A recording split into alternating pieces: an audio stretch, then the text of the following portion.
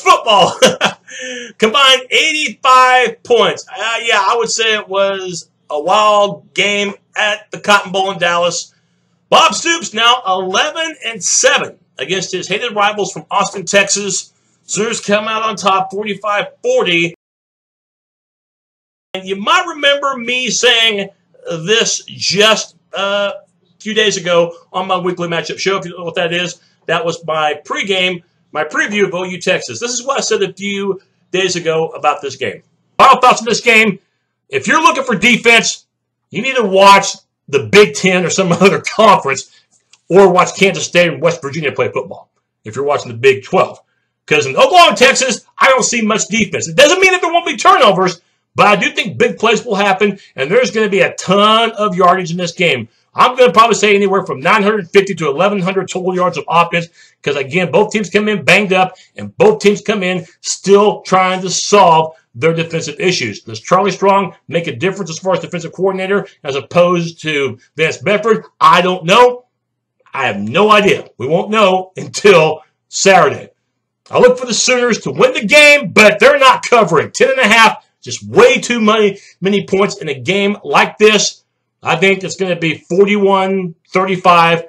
Sooners by 2 field goals. They'll win by 6, but 10.5 points, too much for my blood to say that the Sooners are going to cover by double digits. Not going to happen. Yeah, I did say 41-35. I do believe I heard that from the good ear. Ended up being 45-40, but you know what? Both the prediction and the actual final score had a lot in common. High-scoring game, Sooners won, and OU did not cover the spread. So not bad. Not bad by the sports fun. I also said, too, that the total yardage would be somewhere around 950 to 1,100. Hey, 1,097 total yards. So it was 3 yards shy of the 1,100 mark. But I didn't have any clue that the game at halftime was going to be, well, by Big 12 standards, low scoring. 14-13 Sooners by a point at halftime? Are you kidding me? How could this happen? This is supposed to be a Red River Shootout. And at halftime, it looked more like a Texas Hold'em. Sooners had no problem moving the ball in this game. You know, even in the first half, running, no problem. Perine, huge day, 214 yards rushing, looked like the Samaje Perine of old. You know, DeDe Westbrook would have a huge overall game. You know, 232 yards receiving. That was a Sooner record. By the way, first time ever in Sooner history that a receiver would break 200 yards receiving and a running back would rush for over 200 yards in the same game. Never happened before until October the 8th in Dallas at the Cotton Bowl. How about that? And, by the way, if you're curious, most combined points ever in an OU Texas game. 85. And of course, they've been playing that game forever. But highest-scoring Red River Shootout ever. Hard to believe. Hard to believe when you consider that the first half, only 3 combined touchdowns and 27 combined points. Again, the Sooners didn't have a problem moving the ball. It was finishing drives. It was finishing drives. The effort was there. They definitely brought plenty of physicality, unlike the piss-poor efforts that we had seen last year when they lost, 2 years ago when they should have lost, and 3 years ago when they got beat. Texas was a more physical team, but today the Sooners definitely brought their own guts. They definitely brought plenty of muscle and physicality, and that's what you need to win this game. And that's also, too, what you need to run the ball effectively, and they did that big time. Again, the Sooner offense, the offensive line, can't say enough about those guys. In my opinion, they're the ultimate heroes in this game. Of course, you know, they don't get the highlights and all that great stuff, but they've had to deal with adversity, moving players around, and injuries too. But they've been a consistent group. They've been the one constant for the Sooners. They'll definitely be commended for their efforts today throughout. But the Sooners couldn't finish drives. Their execution was lacking in the first half. A couple of interceptions will do that early on. Texas entered this game with only 1 pick from the secondary. They got 2 from Dylan Haynes, defensive back, I think in the first 7-8 minutes of the game. First one was not Mayfield's fault. Andrews has to learn how to hold on to the ball. Didn't secure it. Haynes was in the right place at the right time. The second one, though, I do blame on Mayfield. Got to make better decisions in that circumstance. But definitely Mayfield would atone for it. He'd make up for it. And the guy who had lived in Austin, Texas, it had to be sweet for him. Nearly 400 yards throwing, only 9 incompletions. And, by the way, today, threw for 3 touchdowns and ran for another.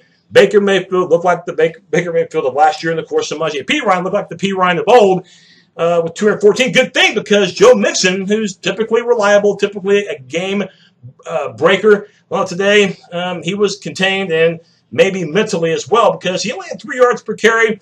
Had a hard time handling the pigskin, okay? Had a costly fumble, almost had another one late in the game when the Sooners were trying to melt the clock. Thankfully, he was able to recover it to Austin Seibert's field goal that moved the lead to 11. And also, special teams was a disaster for him, muffing one punt, but getting it back and having another punt touch him late in the third quarter, and Texas was able to get possession. So I just look at it as a bad game for Mixon, okay? He'll bounce back because terrific players bounce back. I mean, you're going to have a bad game, even if it's a game like this. So, to me, I look at this game as a speed bump and no way a roadblock for his terrific career. But the Sooners in that opening half, they were having a problem finishing drives and a missed field goal early on. And that's why the defense in that first half was so pivotal. The coverage was actually good. Okay, they covered well. Jordan Thomas, I thought, really covered well. Micaiah Quick early on did a good job, and then he gets hurt. He's out 6 weeks now, so we won't see him until probably Bedlam in early December. That really hurts a unit that's already had some injury problems entering this game, and they had injury problems, as we find out after the game, too. With Ahmad Thomas, now concussion protocol, and Will Johnson, who was questionable entering this game, didn't play. We already knew about Tay Evans with concussion issues that forced him to retire, the outside linebacker who started. So you name the problem, the Sooner defense has had it. So in their defense, no pun intended about the OU defense, they had to deal with injury bug 101 right there. But in the first half, they did a real good job. I think Texas only had like 103 combined total yards, although the second half, of course, all those defensive stats for both teams would go straight to Hades. But first half, a combined 27 points by the teams. You might be thinking, well, the Sooners had to feel a little deprived, because they only led by 1. But Texas is going to tell you, now, wait a second. We forced 3 turnovers in the first half and 4 for the game. Yet how many points did Texas score off of 4 turnovers? They had 3 points off of the 4 Sooner turnovers. You remember my saying that I've heard for so long that I've used on the show more than once. 3 turnovers, you should lose. 4, you will lose. Well, that's typically the case, but as Carrie Elves from the movie Twister might say, well, let me enlighten you. Texas was not opportunistic, okay? They didn't take advantage of the miscues and sometimes getting good field position. Shane Buechele was not at his best in half number 1. You could tell he looked like a freshman, having some miscues, but also, too, throwing into good coverage as well. He had more incompletions than completions in half number 1, but that would change later, and I'll explain why in just a minute. But Texas, they're going to tell you that, they should have had the lead, perhaps. I mean, they had, one particular takeaway that only resulted in 3 points, a short field goal. And then after OU took the lead at 14-13, Texas got one last drive before halftime, or 14-10, excuse me. Texas driving late, got close, had to settle for another short field goal. So talk about possibility of 8 points right there that could have gone in the Texas column and them leading 21-14. But it didn't happen, and they still entered the locker room at halftime down by a point. So Texas will tell you that they had opportunities that they let just piss away.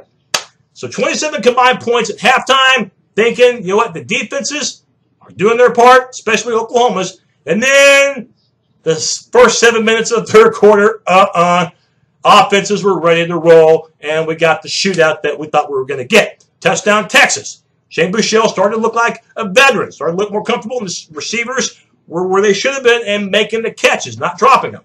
Texas would lead. OU would come right back with Mayfield to Westbrook, and then Texas would come right back.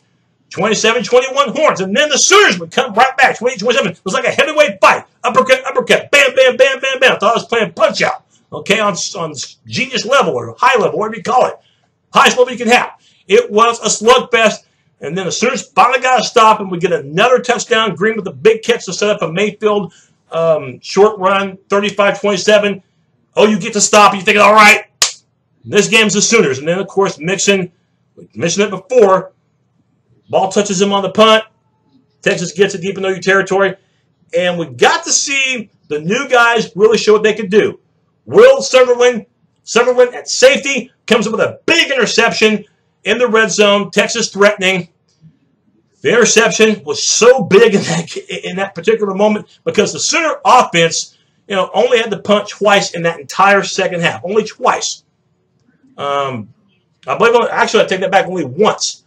And when you have an offense that is moving the ball on the ground and through the air like the Sooners were in that second half, you can get a takeaway.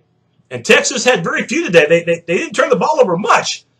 It was pivotal. And that play was devastating toward Texas because they were threatening to cut the lead to 2 and maybe tie it if they get the touchdown and a 2-point conversion. Instead, Sunderland turns them away, and OU dodges trouble late in the third quarter, entering the fourth. And then the Sooners again would mount a fantastic drive, eat time off the clock, and third down conversions were so big. First half, Sooners not so great on third down conversions, but second half made 6 of their first 6 third downs in the second half. Fourth quarter, keeping the Texas defense on the field. And at that point, they had to be whipped. I know Charlie Strong took over the defense this week, demoted defensive coordinator Vance Bedford to a positions coach. Didn't matter, didn't help. Texas today gave up 672 yards. No Texas defense had ever given up that many in the game. They've been playing football at Texas, I can't tell you how long, but well over a century. And they gave up nearly 700. So Charlie Strong taking over the defense, give him gumption for trying, give him credit, give him fortitude for trying to make things change for the Texas defense. But in the end, did not matter. Sooners had a big offensive day and would get it to 42-27 in that particular moment early in the fourth quarter. Then the Sooners had to hold on in the end. The defense was having their struggles, and I will tell you this. I give credit to number 33 for Texas, and that is DeDe Foreman. Guy brought his own guts. The guy left everything on the field. He was just as strong in the fourth quarter as he was in the first. And remember, he had a notable injury last week against Oklahoma State. Today, 2 touchdowns, 159 yards. He did everything he could to try to keep Texas in this game. And I give credit also, too, to Bobby Evans for that crucial fumble recovery when OU's trying to run out the clock with about a minute to go. It's third down around midfield. And we see Mayfield, loses the ball. Evans is right there to recover it. And even though OU would have to give up the ball, at least they got to kill a little more clock and punt it deep. And Texas only had about 15 seconds and about 90 yards to move it. Yeah, it was going to take the miracle of miracles for Texas to pull it off in that situation, and that wasn't going to happen. Evans recovering that ball near midfield was so pivotal because if he doesn't, Texas gets it, they got about a minute plus 50 yards to work with in that situation with the momentum back on Texas' side. And the way OU's defense had played, it would have been even more of a Maylocks moment. But thankfully, I didn't have to reach for the M right there. So who knows about Charlie Strong's future at Texas? I don't know. I'll say this. If he can win 6 of his last 7 games to get to 8-4, I think he's going to get another year, at least. But there will be more changes on his staff, especially with the defensive coaches. And I think anything short of that team finishing 8-4, if they finish less than 8-4, I can't see him staying at Texas. Texas will get too much pressure from the boosters otherwise. So for Charlie Strong, back on the hot seat, and right now that he's got to have third-degree burns as hot as that seat is. And for Bob Stoops, 11-7 lifetime against Texas. Had to sweat it out in the end, though, 45-40, but OU will take the win, move to 2-0 in Big 12 play, and they haven't been at home in a while. Have you noticed they haven't been at home in about a month? Not since the Ohio State game, but they're back at Gaylord Memorial. They'll play Kansas State, whose offense isn't overwhelming, but their defense is pretty damn good. And Sooners will definitely have to bring their hard hat for another 11 a.m. kickoff. Will be on October 15th. And for Texas, they'll be at home, and that's ironic because that's the last time they won a game was at home. But that wasn't really any time real recent. It's back on September the 10th when they beat UTEP. So, got to play a Cyclone team that almost pulled off a win at Oklahoma State, but the Cowboys came back and won. By the way, if you're curious, A&M in double overtime beats Tennessee with former OU quarterback Trevor Knight. So Knight had a great day, and so did the guy that beat him out, Baker Mayfield. Spectacular day for him on the offense, and the defense played well enough in the first half and got a big pick from Sunderland in the third quarter to beat Texas and win the Red River Shootout 45-40. Boomer Sooner.